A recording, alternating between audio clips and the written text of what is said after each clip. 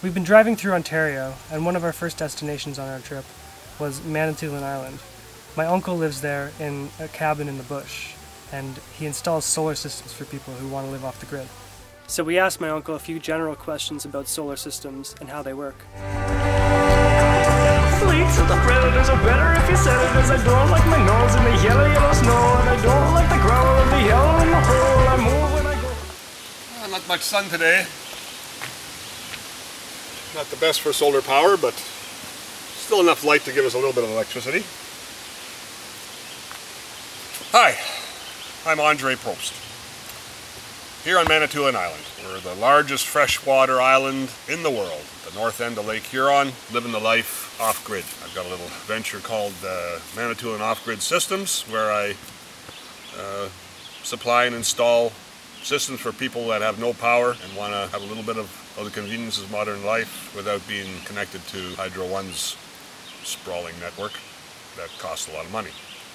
So if you're sick and tired of paying for hydro, best option is to invest in an off-grid system. And solar power is the most obvious first choice for source of power. PV panels convert solar energy into electricity. That electricity is channeled through a charge controller that controls the amount of current going to a battery bank, and it keeps the battery bank charged optimally, ensures long battery life, and then that battery bank in turn feeds power to your inverter, and the inverter converts the DC power to AC power, which you need to run your household appliances, your refrigerator, your kitchen appliances. That's your basic solar system. It's just PV panels, battery bank, charge controller, and an inverter.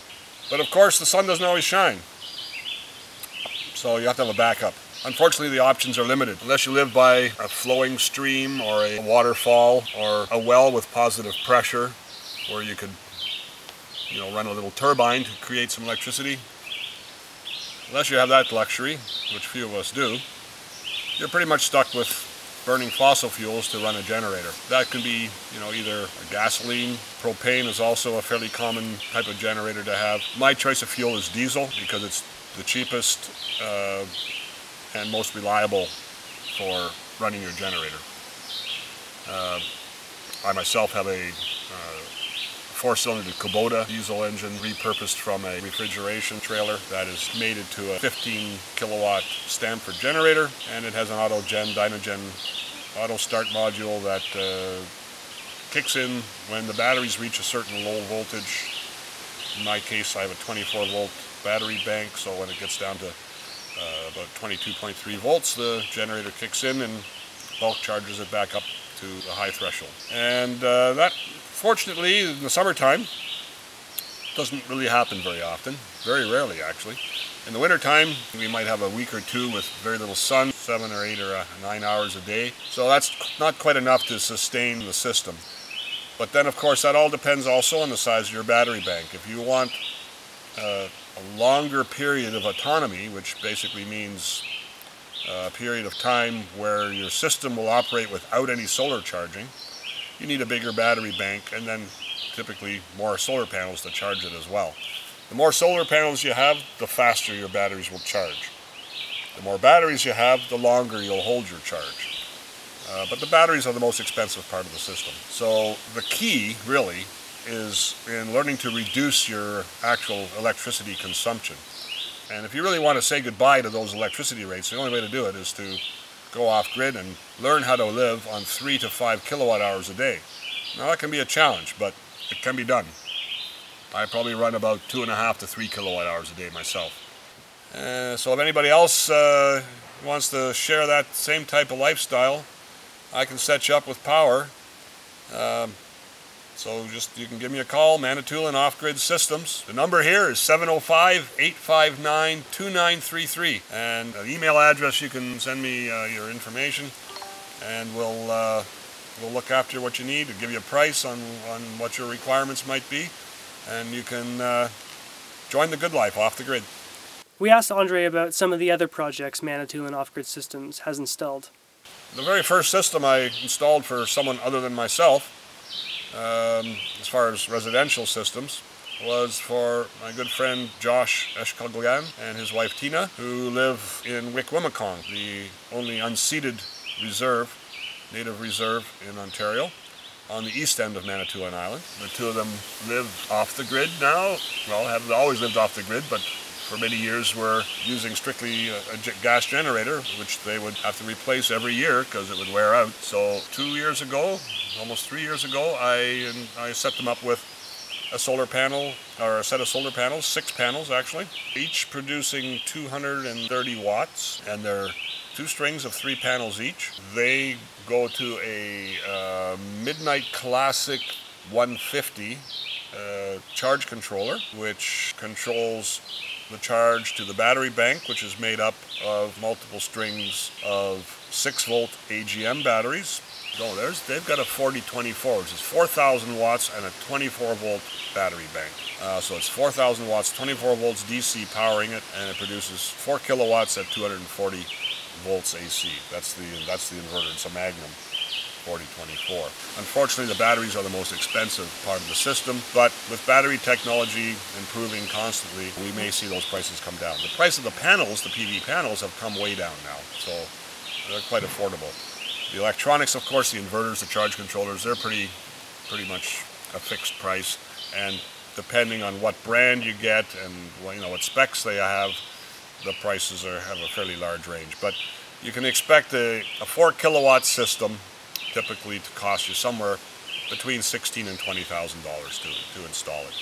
But then if you can get your consumption down to 3 to 5 kilowatt hours a day, you can basically say goodbye to Hydro One. I've done a couple of systems since, and most of my systems lately have been 48 volts, a little more efficient, and you get 4,400 watts power from the 4448 Magnum 4448 inverter. There's many other inverters out there that can produce more power. You can also stack the inverters together to get more power, but then you also need to back that up with more battery bank, more PV power. So these systems are all expandable. You can easily get up to 20 kilowatts, a 20 kilowatt system with a large array and a large battery bank. You might be spending $40,000, but then you can almost use as much power as you would with a normal house connected to the grid would. Josh is an elder in residence at KTEI, which is the Anishinaabe College in Michigan.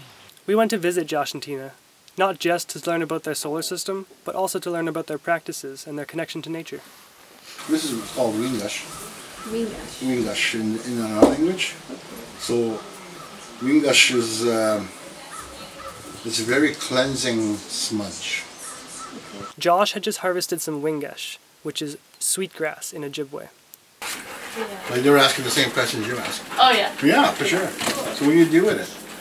And we use it as medicine. You could use it as it's a woman's medicine. You make tea out of it. There's also lots of sprays now, natural sprays that they've created. In fact, I got some inside. I always pick it every year. And I guess this is the season for it, or? Yeah, well, you are around July, so you want to try and make sure that I don't have any twins in here. So then I just look at the color. We also take a look at the roots. And you dry it in the sun? Or? Yeah, sometimes my wife will just hang it up here naturally, dry naturally. We enjoyed talking to Josh and Tina as they spoke to us about the metaphysical side of sustainable living, which is to say the relationship you have to build and maintain with your environment and nature. Sometimes they cut this into little pieces and put it for, the scented soaps, the homemade soaps.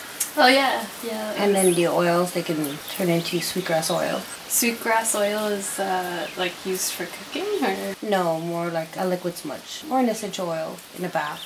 Smudge medicines are traditional native remedies. There are 4 main ones, which are sweetgrass, tobacco, cedar, and sage. However, all plants can be used as smudge medicines, as each one has a guiding energy and something to teach you. Each smudge evokes a different spirit or guiding energy.